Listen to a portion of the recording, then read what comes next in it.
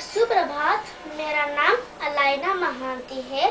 कविता का नाम है नैना का जन्म नारी की चीख। एक चीख रात को चीर के माँ की हृदय तक आई।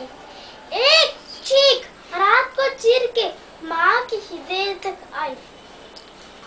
और एक नन्ही सी आवाज सुन के माँ तो बहुत रही, माँ मुझे मत मारो, माँ मुझे मत मारो, मत मारो इस नन्ही सी जान को।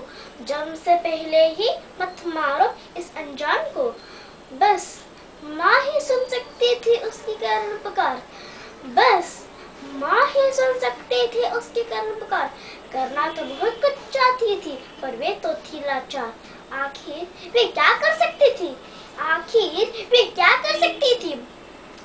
वे डरी सहमी औरत, ना तो उसमें इतनी हिम्मत थी कि वे करती बगावत। तो उसने आंखों में भरकर मोती कहा, तेरी अच्छी किस्मत है जो तू जन्म नहीं लेगी। जन्म लेकर भी आखिर तू क्या करेगी? आखिर तू क्या करेगी? इस दुनिया में औरत का कोई सम्मान नहीं।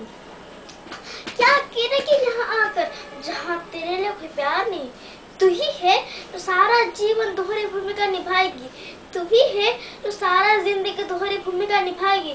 सबकी सेवा करेगी तू पर सम्मान नहीं पाएगी।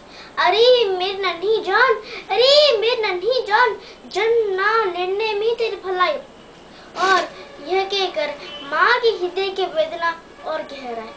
पर वे आवाज बोली, मुझे बस एक मौका दे दो, एक बार दुनिया में तो आने दो, मैं अपना ही इंद्रधनुष बनाऊंगी।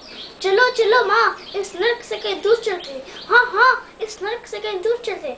तुम्हें यह समझना होगा कि नारी से ही वंश चलते हैं, नारी से ही वंश चलते हैं।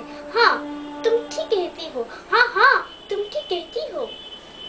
और माँ के आसपास में पहुंची जहाँ नैना का जन्म हुआ और जीत हुई नारी की। समय बदला, समाज बदला, बदल गई ये दुनिया सारी।